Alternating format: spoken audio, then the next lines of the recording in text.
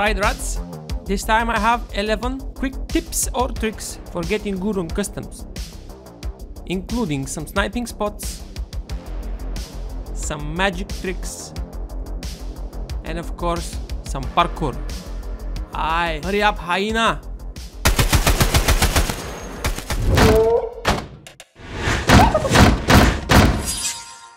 Number 1. The big red shelf. Near the sign entrance, get next to the fallen shelf and use the right leg to get to the top. Control the inside of the big red or peek out to get some easy kills in the grassy area. Or you can jump on the metal beam to get to the top of the next shelf. You can go 3 shelves in. Once you get to the last one, the whole garage compound will disappear, just like the rear sight on my MP7. The objects are invisible, but still there. Can't shoot through them, you can only see through them. Yo, hold up. Before you smash that dislike button, let me tell you something, because you don't know nothing. I'm not teaching people how to glitch. I just don't keep secrets to myself, and I want people to be aware and expect things. Would you rather not know about this? Next! Number 2. Trailer Park Cabin Sniper. Arguably the worst spawn you can get on customs. When I'm playing solo, I like to take it slow from here. If I will be pushing the rails, where we have another PMC spawn, I like to get on top of the first container on the right. This spot is also a nice counter to all the chats that like jumping on top of the garages on the roofs. You can also snipe the entrance to the customs office and get easy kills while your enemies are stuck in the unlocking animation. Also good for doing shooter born in heaven. Number 3. Become a tree. First, we need to pick up the appropriate camouflage, which is the ghillie suit. Then choose our favorite spear, and we are now ready to go bear hunting. Near the drug lab, just outside of it, there is a blue skip with a concrete slab in it. Get on top, line up the concrete with the tree's trunk, and jump. From here you can give your enemies some Vietnam vibes.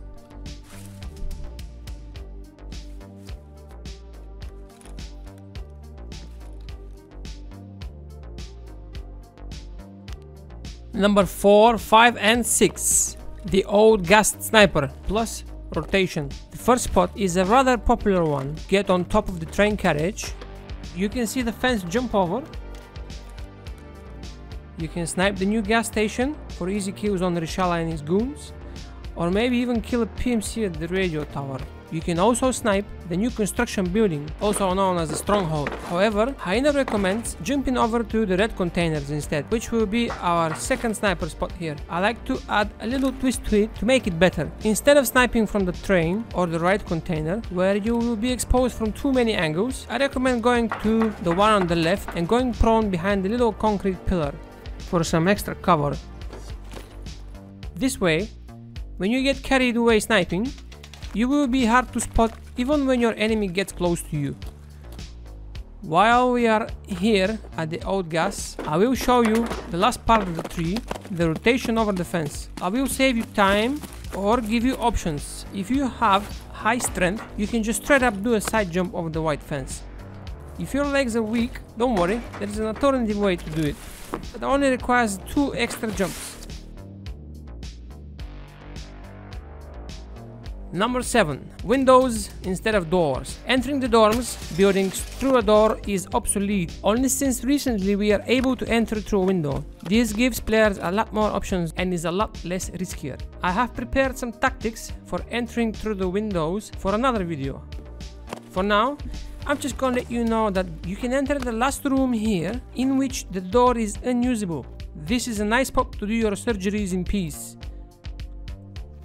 Number 8. M67 landing sweep. When pushing the 3rd floor from the Infernal stairs, you have to go through one of the worst choke points. You will have to check too many angles, and to make your situation better, go down to the 1st floor, main entrance. Go out the door, just so you barely see the window. If you are squared up with it, the grenade will go too far and get on the stairs. Stay on a slight angle and your grenade will land near the column. By the time he explodes, you should be up there, top of the stairs.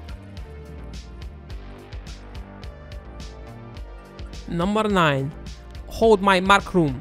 For the next one, You will need two keys considered by most useless. Number 308 and 315 works when you are near the mark room and fighting multiple enemies. Create yourself a barricade using the two doors. Enemies trying to push you will have to give away 100 sound cues, at least, blocking their vision, making throwing grenades difficult, and having to jump over obstacles to interrupt their attack. You will create yourself a comfort zone. Next time, before you rush looting the mark room, set up the ambush. Don't forget you can also rotate from the balcony, but that's for another video. Number 10.